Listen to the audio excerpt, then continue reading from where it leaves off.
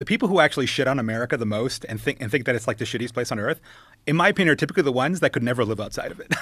are the ones that literally you cannot imagine anywhere else except the American construct. Right? But that's also one of the beautiful things about America is that it allows people like that to form those illusions. Oh, sure. I mean, they're free to have whatever dumb opinions they want. Yeah, because you have the freedom to be stupid. Right.